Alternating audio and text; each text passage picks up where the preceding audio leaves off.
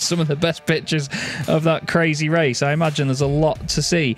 I've been sent a picture as well by Franz Stahlberg of all the body parts of the trucks that have been collected after that one. Certainly lively. The first bit of contact we saw was Jamie Anderson and Steffi Halm, the water tank bursting on Steffi Halm's truck. I think that bit of contact there with the curb actually finally dislodged it as well, but still, water everywhere coming out of Steffi's truck. A very interesting shot as she gives it the full curling stone down towards the final corner and then catches it again.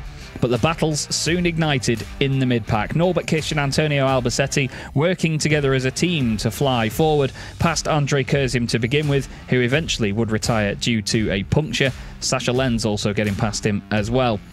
The main battle at the back of the field was all of the drivers in the Promoters' Cup, with Jamie Anderson and Jose Rodriguez in there, all throwing body panels at each other.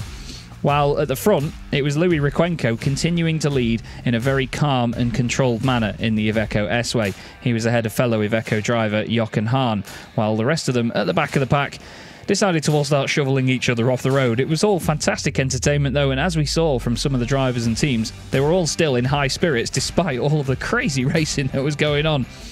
Jose Eduardo Rodriguez and Jose Rodriguez certainly gave themselves a lot of attention in that one. But it was great entertainment again from the Goodyear FIA European Truck Racing Championship. I'm going to sign off at this point, everybody, and say goodbye, but we're going to hand back down to my wonderful colleague Lena, who's down there in the pit lane, and I will hopefully speak to you all again at Harama. Have a good one.